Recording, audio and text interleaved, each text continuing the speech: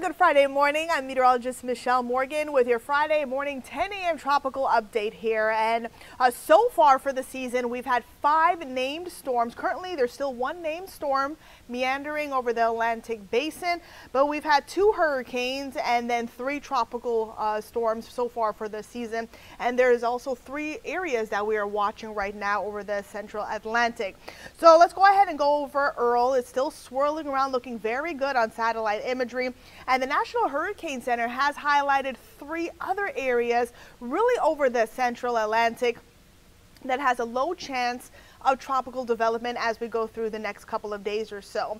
The area that's highlighted that's closer to the coast of Africa has a 20% chance of tropical development in the next 5 days. So we are expecting a tropical wave to come off the coast of Africa next week. So again, we're going to continue to watch that long term. So there's Hurricane Earl swirling around, and it is pulling away from Bermuda. It brought tropical storm force conditions and force winds earlier this morning to that country, and it is expected to continue to move to the northeast here.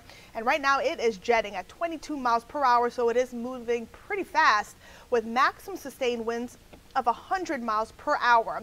So as we take a look at the latest forecast track from the National Hurricane Center here, it looks like it's going to hold on to its Category 2 hurricane strength as we go through the next several days or so. And it's going to continue that northeasterly movement. And eventually, as we get closer to your Saturday night, Sunday morning, as it moves over cooler waters, also the wind shear is much stronger as we head up to the north. It is going to shred that area, and then it's going to eventually become a low pressure system early next week. Tropical wave Invest 95L, we're continuing to investigate it.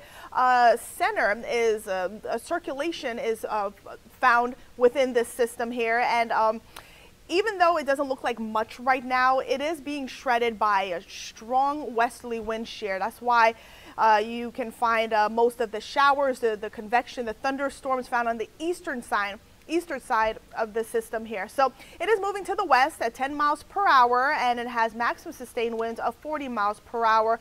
And as we take a look at the spaghetti plots here, most of them pretty good consensus, keeping it a fish storm, and then eventually as we go through the next couple of days or so, it's also going to take a northerly turn, again staying away from the Gulf Coast. And to mention, there are no tropical threats to the Gulf Coast and also southeast Louisiana, really anybody at the moment.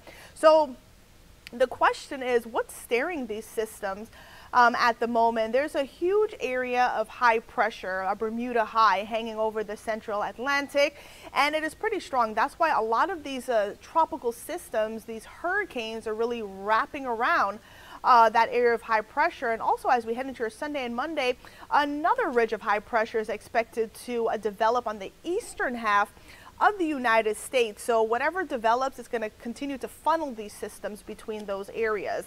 So that's the great news. It's keeping a lot of these systems away from land.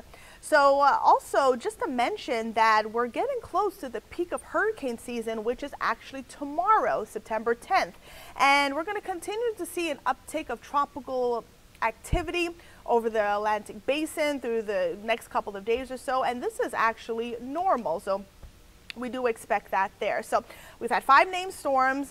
If another named storm again gets tropical characteristics, and if it is named, the next name on the list, it is Fiona. So that does it for me for now. That's the latest on what's going on in the tropics. The Gulf remains quiet for now, which is great news for us here. And of course, we'll continue to update you as updates become available.